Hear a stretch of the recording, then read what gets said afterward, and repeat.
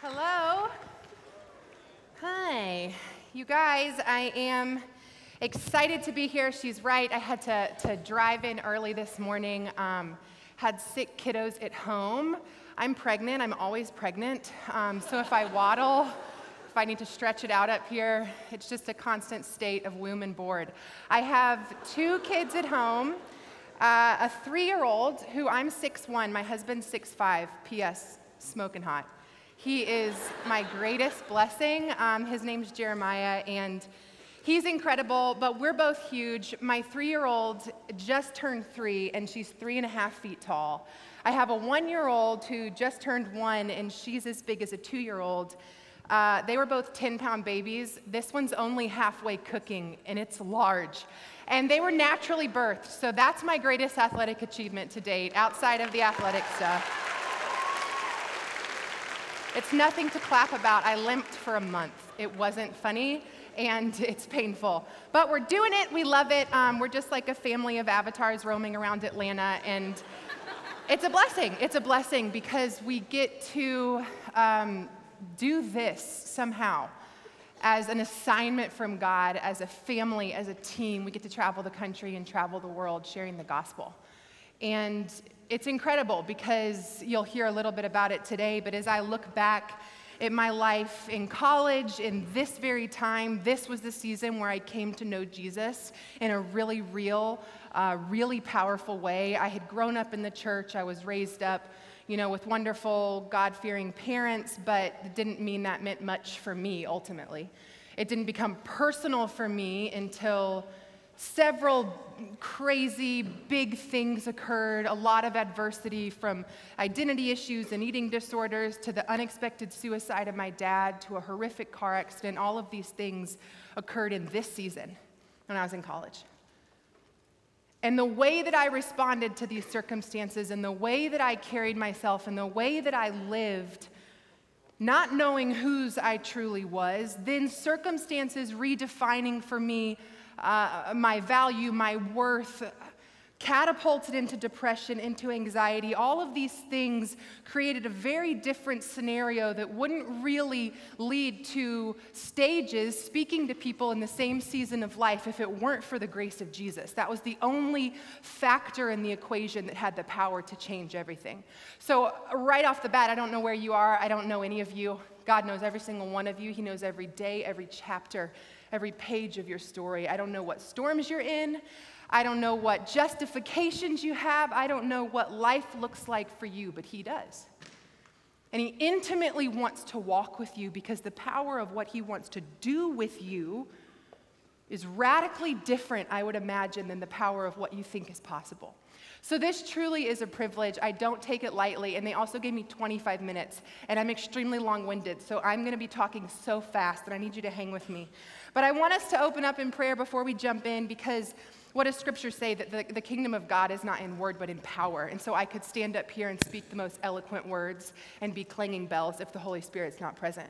If there's not power in this place to translate the words to your heart, then you'll keep doing your homework, or you'll roll your eyes, or you'll tune out, or we'll walk out of another day in chapel, and it'll just go as another sort of thing in our wheelbarrow. Where's this metaphor coming from? I don't know where it's going. Who carries a wheelbarrow? But our wheelbarrow of good works, and we're like, maybe that'll count for something. And it doesn't count for much of anything if we don't have a relationship with Jesus. So it has to be the power of the Holy Spirit. So let's pray, and then we'll jump in. God, we just welcome you into this place, Lord. You are good. You are holy. You are powerful. You are full of authority. You are mighty to save, yet you know us, you see us, you love us, you're intimate and you are kind, God. We just invite you into this place, lift your name above all names, and I ask, God, that you move and that you speak by the power of the Holy Spirit in Jesus' name. I ask that you move me out of the way, that these words be yours, and that you do what only you can do in ministering to these souls that you care so deeply about. God, we love you. We commit the time to you in Jesus' name. Amen. So I'm always pregnant because I like to talk about sex, and also I have it in marriage. And it's great. It's great in marriage. It's what I'm passionate about. I'm serious. My book is available for sale, Sex, Jesus, and the Conversations the Church Forgot. Talk about making Baptists blush. Release a book like that. And we would act like we had no idea that God and sex are even sort of in the same arena. God is the inventor of sex. He's the inventor of sex. He's the one who made it. He's the one who had plans and purpose for it. There's some Baptists in the room who are like, why would she say that? I can hear you shuffling. They're like, sorry. But God is the one who invented sex. Sex is actually, if we look at the Holy Word, a gift given to us by God with parameters, with instruction around us. It's actually an act of worship to God. Have we ever heard sex talked about in these words? It's an act of worship to God, actually in marriage, a weapon against the enemy in his schemes to divide. It's an incredible, beautiful, unifying, powerful gift that God is not playing around with. But we live in a world that sex has been stolen, cheapened, twisted, perverted, idolized worship. What does Scripture talk about? The fact that we worship the created over the Creator. We live in a world that has taken the sanctity of sex and defiled it, really. And it's entertainment, and it's compartmentalized conscience. We want to walk the walk and say that we're a Christian, but our sexual decision-making feels different. I say all this with some sense of authority because I was an absolute mess. My sexual backstory and narrative was one of confusion and pain and brokenness. And I didn't even realize those things until I came to know Jesus, until I saw the truth wrapped around it, and until my heart lit on fire for a generation that the enemy has so deeply deceived. And a generation that's wounded, a generation that's crying out, #MeToo. A generation that has pain associated with something that was always intended to be a good gift from God. A generation that carries shame around something that was always meant to be an act of worship. A generation that's sort of just walking by the world's maze of guess as you go, figure it out. This is the definition this day, and it changes this day, and it's Pandora's box of a lack of absolute truth, and a generation that is blindly fumbling around trying to figure things out, either puffed up in pride or silenced by shame, neither of which are of God. And my heart breaks for the generation, because that was me too. I was in it too. And we see really this sin even creep in all the way back in Genesis. God has a lot to say about sex all through his word. We think they're disassociated. This is like a Jerry Springer episode of drama and exciting nature. Get to Leviticus, things get real weird. Then get into the New Testament, see God speak directly and powerfully into all things sex, to redefine it for our hearts if we would care to lean in and understand. He gives us a source, never changing, never failing truth about who we are and whose we are and what's intended for our lives, no matter what we want to rationalize and no matter where our rebellion leads us. But we see it right off the bat in Genesis, what happened. We see that the sin in our life, so sexual or otherwise, often creeps in not because we wake up one day and we've been chaste and pure and walking out holy lives and we're like, you know what, today's the day. Gonna sleep with 12 men, and we just go rogue. That's not usually how the sin pattern looks in our life, except for a few of you freshman year, and things got weird real fast. And it was a hard turn, but God's faithful to redeem that too. But most of the time, they're like, she knows Stephanie. I don't know Stephanie. I don't know any of you. This is just the reality. Y'all, I gotta tell you something. Sometimes I'll just throw out names because it's weird what God will do. One time I was speaking to this church. It was like maybe 45 people, very small gathering. And I'm giving this word on Jesus calling Mary's name at the tomb and how it opened her eyes to the resurrected Lord. So I'm like, whose name is he calling? Is it David? Is it Steve? Is it Carol? And then my brain just went blank, and no name would come to my mind except Tabby, like a tabby cat. And I was like standing there, just mute, and I said, I'm so sorry, this is so weird. The only name coming to my mind is Tabby, and I know that seems silly, and this woman literally cries out, my name is Tabby, Tabitha. Of all things, this woman's name really was Tabby. Got saved. It was crazy. It was a great day. So if I call out a name, Stephanie, I don't know you.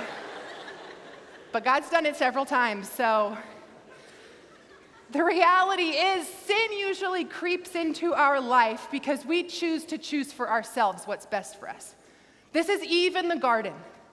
This is where the fall entered man, is that there was a little bit of temptation from the enemy to say God had given Adam and Eve everything that was good. He'd given them instruction, be fruitful, multiply. He spoke it into sex right off the bat. He's tied it together with their image-bearing identity as creatures made to worship in the image of God with inherent value, inherent worth, inherent purpose. And then the enemy creeps in with a teasing lie who says, well, surely God might be withholding something from you. Surely you won't die. The consequences won't be too bad. Why don't you choose for yourself what you think is best for you? And we see Eve sin. Sin enters the world. She chooses to choose for herself, and things shift. And many times that's what it looks like in our life. It's the small, early decisions of choosing what we want, what we like, what our flesh wants, what we think is best for us. And we choose to choose for ourselves, and then it just can become kind of a stairwell until we're so far gone or into it or confused, the shame just silences us, or we continue to be puffed up in pride and live out a different narrative, though we know we're unsatisfied when we wake up Sunday morning, and somehow we're here, even though it all didn't. We don't know where it started, where it's sourced from, but usually it's sourced from the small decision of choosing to choose for ourselves. And so what happens in the garden? God enters and he calls them out, and we sort of cast blame. It says that Adam and Eve hid in shame. They immediately hid in the shame of their action, in the shame of their sin. They didn't want to be seen. You see, we as image-bearing creations of God, made by a creator, deep down long for true intimacy. Yet we're unwilling to be naked and exposed at the heart level many times with God, so we opt to be naked and exposed at the physical level with man, with woman, which never quite leaves us satisfied. You see, Adam and Eve's response was to separate from God in shame. They didn't want that exposure. Sin entered in, and we found separation, and we've blindly navigated our way around trying to lord our own lives since. For me, it started small. It started as the small decisions of figuring things out and interest in some things. I'll never forget coming down to my mom's bedroom when I was in elementary school, and I'd been given a project. And this is a great mystery of man. Nobody Google it. You won't be able to find the answer. No one knows this answer, but I came down to my mom's room, and I was doing a project on snakes, and my question was, how do snakes have sex?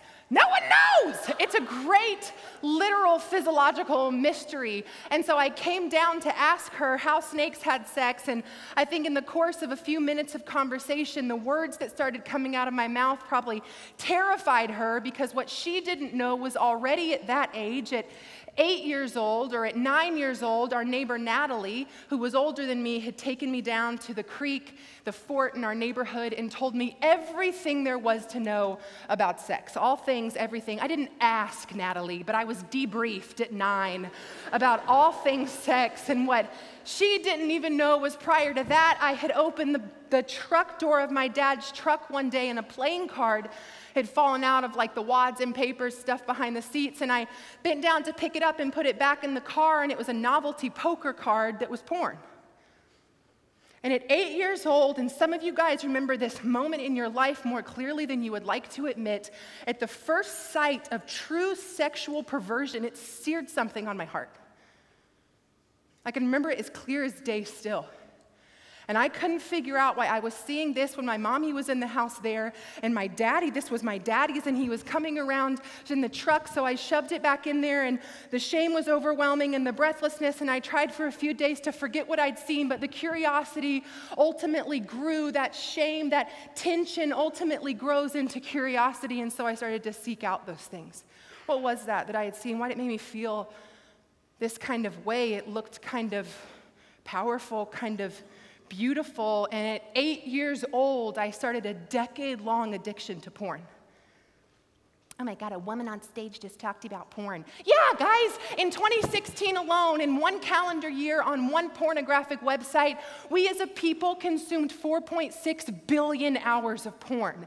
That's 524,000 years. It's 17,000 complete lifetimes in 1 year on one website. If we think it's solely unsaved males contributing to the porn statistics, then we need to wake up, church. It's the saved, it's the unsaved, it's males, it's females. The average age of exposure to porn is 9 years old right now. That's the average age. That's the average. You hit the wrong hashtag on Twitter, 1 in 5 cell phone searches are for porn. Come on. It's the vast majority of us in this room turning to these things. Some of us can't help it anymore, actually. Some of us, it's the only arousal we can even get in this department, and it's messing with our minds. It's distracting our vision. It's twisting our hearts, and we look around and see a world that says it's normal, it's entertainment, and I look and see a word that says it will be the decimation of your soul. It will tear you down piece by piece, and it tore me down. I started seeing those things as the image of power and beauty. Maybe that is what I needed to be like. That started to kind of define my worth. I wanted to be seen as beautiful and powerful like that, so I started pushing the envelopes, waving the Christian virgin banner, and in the darkness, it's like, okay, so how far is too far? So like, what does virgin mean, and then what can I do, and then how can I push the envelope? And many of our questions in here, when we're honest and we sit down at the end of the night, is like, okay, so how far is too far that the reputation isn't built, or I don't go all the way? And God's like, the question I want you to be asking is, how close can you draw near? You're asking the wrong question. But we rationalize, and I pushed the envelope and gave pieces of myself away. Found myself in an 18-year-old's car as a freshman in high school, clueless of what was going on and going further than I needed to. In college, you see your dad's body on a morgue table with a bullet hole through his chest. Adversity, your pain, your circumstances will be one of the biggest catalysts into your sexual promiscuity, because we will seek any sin-sized piece to fill the God-sized hole in our heart. We'll want to numb it, and it'll only leave you emptier and emptier. College, I had a reputation I built, a name for myself in all of these areas, and I remember in recovering from everything with my dad, one night I was out at a party, because don't we mask it with the alcohol and the partying, and we don't even know who the heck we are, but maybe if for a weekend we can have a good time, we'll be somebody to somebody, and you wake up Monday just as clueless as to who you are. I'm being really harsh, I'm sorry. I just am a little fire and brimstone, but it's because I wish someone would have said it to me in college, because it was the truth. And I woke up after partying one night, hungover, replaying the night before in my head, and I realized, wait a second, there was that guy, and when we were out at the bars, I could have cared less. I didn't even know he was rolling with our group, and someone mentioned he was separated, or was he divorced, or is he still married? And then fast forward into the kitchen earlier or later in that evening, and I know that I was involved with him physically, and so am I an adulteress? Is adultery now a part of my story? How did I, the well-meaning church girl, good grades, good school, all-American athlete, whatever, SEC academic honor roll, it's not a whatever, that's so important. I hope you make the honor roll academically. But whatever, oh, how did I? This girl suddenly have a scarlet letter, adultery, written over my story, suddenly confused about my identity, overwhelmed in my sexual brokenness, faking it till I make it, living my life, proclaiming that I'm a Christian, going through the motions, acting it out, but struggling like Dr. Jekyll and Mr. Hyde in my heart. Silenced by shame, afraid to be exposed. Heaven forbid someone found out about that. Y'all, we are so ignorant to think that the things we do in darkness won't come to light. We pervert privacy, don't we? Oh, it's my right to privacy, and that's just what we do. And we've perverted privacy. It's darkness. And the enemy says, that's your place, that's your thing, that's fine. Figure out the whole sexual maze there. And we're hurting. And I was hurting, and it was dismantling my heart.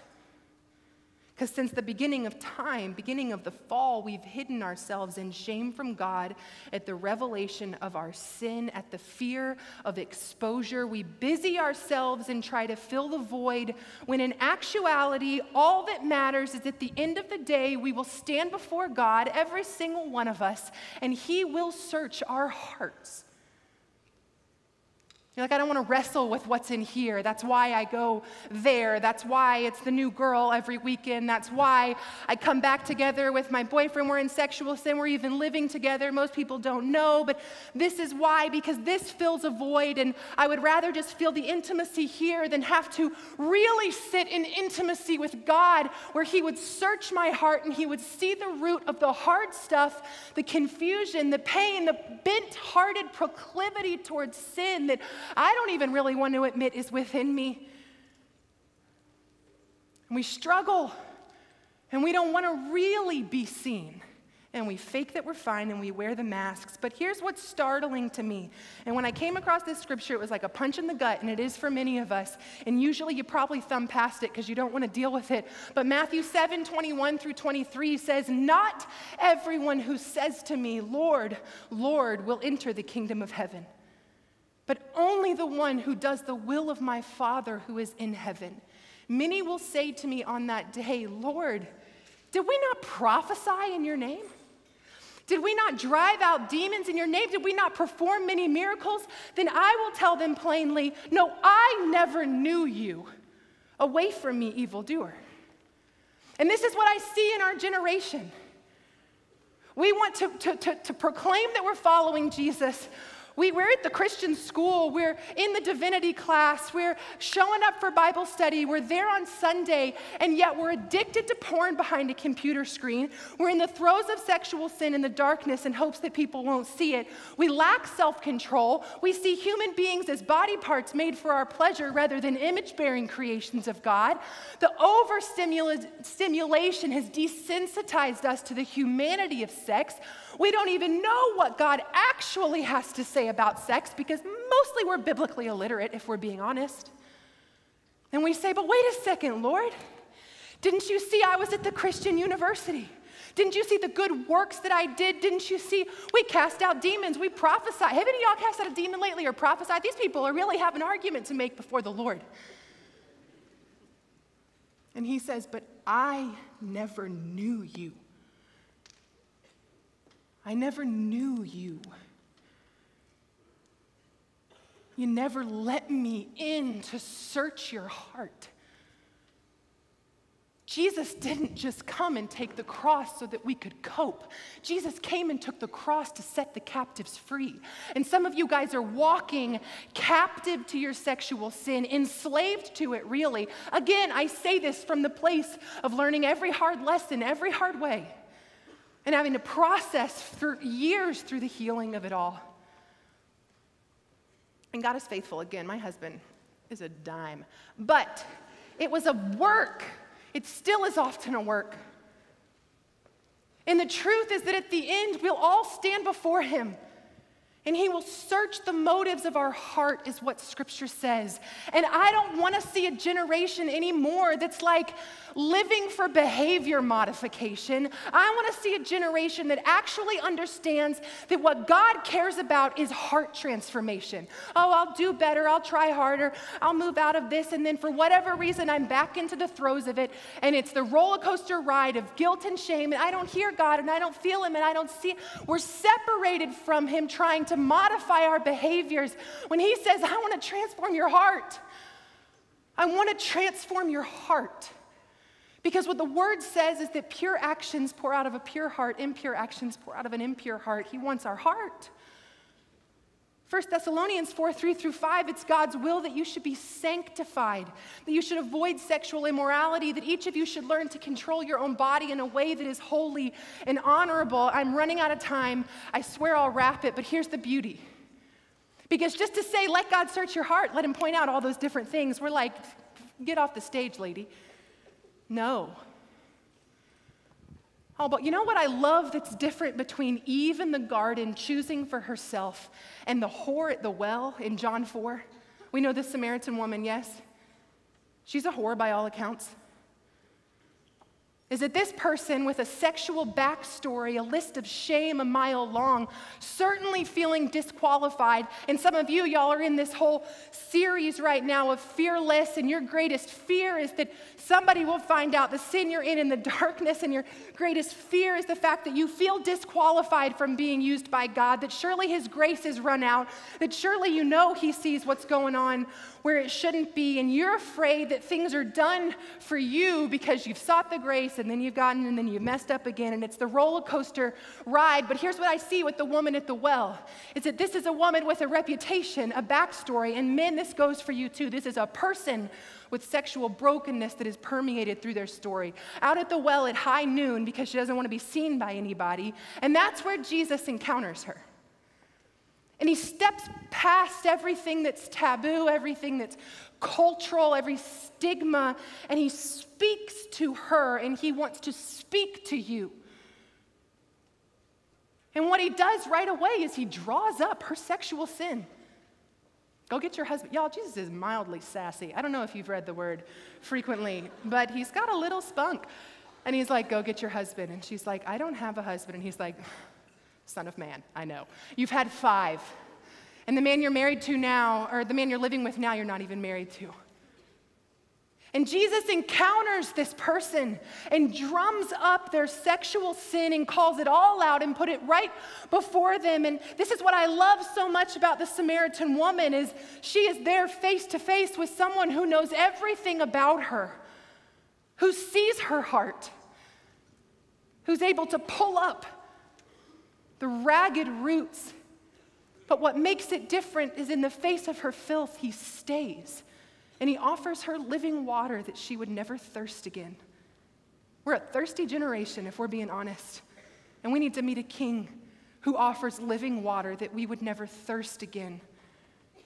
And what I love about her is she doesn't run off in shame, denial. That's not me. You got the wrong chick. High noon. I just had a tough day, a morning with the kids, and I couldn't get out till now. We don't come with excuses. She doesn't come with guilt. She doesn't run off in shame. She doesn't hide her face like Adam and Eve hid in the shame of their sin. She says, who are you that you would know everything about me? And he's like, I'm the Messiah, the one who's come to save. And the woman at the well is the first person in the holy word of God who Jesus gives explicit permission to evangelize. If you read the gospel, he's performing miracles, raising the dead, just an average Tuesday for Jesus. But he's telling everyone, don't tell anyone what I've done. He's meticulous in the release of his ministry, and it's not until he encounters the person with the sexual backstory, the addiction to pornography, the promiscuity, the slave to sexual sin, the self-worth dismantler because you don't think you measure up, the puffed up pride one with the list a mile long. That's the person who Jesus encounters and said, would you take living water? And that's the person who Jesus transforms their heart and compels into evangelism. The woman at the well doesn't run off in shame. She runs off into evangelism. She runs back with another man's name on her lips, but this time it's the name above all names. It's the one that's mighty to save, and hundreds come to believe in response to her faithfulness. So this is my commission, this is my hope and my cry for this generation. That we would redirect our fear. That it wouldn't be of being exposed or of being seen or of people finding out, or heaven forbid we have to seek accountability, or heaven forbid we have to share or be vulnerable or actually be authentic human beings. That we would shift our fear, our anxiety, our depression, our weight as we are living under the weight of sin to a righteous, reverent, holy fear of God, to say, if I'm going to have fear in my heart, it will be of the King of all kings, the one who has my mind, my body, my heart, my soul in his hands. It will be the King of all kings who I will stand before. And I want to stand at the end of my days in confidence. I want to stand before him, not unfamiliar with being in his presence and having him search my heart. No, I don't want to waste time in this life chasing after the guy or chasing after the girl or swiping on Tinder. Never done Tinder in my life. I don't know which way is the good swipe, which way is the bad, but there's a lot of swiping. I don't want to be that. I want to be set apart, a holy generation. I want to live a life that's pleasing to him. I want him to search my heart now and keep searching it, and the Holy Spirit keep transforming me so when I stand before him, I don't stand in fear. Yeah, I have a past, but I also have a grace that changed everything and a testimony to be shared. In response to a #MeToo world, then I'll say #me first. Create in me a clean heart, O God. Renew a steadfast spirit within me. Teach me your commands that I may walk in obedience and in faithfulness. See me and search me. I won't hide from it anymore. And whatever your story looks like, he's faithful to do it. Take it from the bulimic, suicidal, fathered, depressed, anxious, promiscuous, reputation-carrying, adulteress, addicted to porn, who can stand in confidence and say it is worth it to wrestle through the hard but holy heart work. And he does not see you as disqualified. He wants to use you for the plans and purposes he always wrote over your life. I want to see men rise up in this generation, men of God. I want to see women rise up in this generation with dignity and self-respect. I want to see brothers and sisters rise up, honoring one another, seeking after the kingdom, and actually practicing what we preach. Because faking it is exhausting, but walking in truth is freeing. And when we'll stand before him, it'll be familiar. Because we always let him search our heart in this time. I killed my time limit. You're all going to be late for class. I'm sorry. We'll wrap it up really fast. Dear Lord, we thank you. We ask for grace from the teachers, that we would not be late and tardy, Lord. We just thank you for who you are, that you speak to us, that your Holy Spirit speaks and ministers truth, God. I ask that eyes would be opened, minds renewed, hearts would be transformed at your truth. I ask that you would spark a hunger over this room for the truth of God in your word. I ask that you would spark a vulnerability over this room to let the guard down and stop hiding and instead step into a place of true faith where we ask God to search our hearts, to purify us, to sanctify us, to make us into the image of Christ. Because where the Spirit of the Lord is, there is freedom, and we want freedom. In Jesus' name, amen. Thank you guys so much.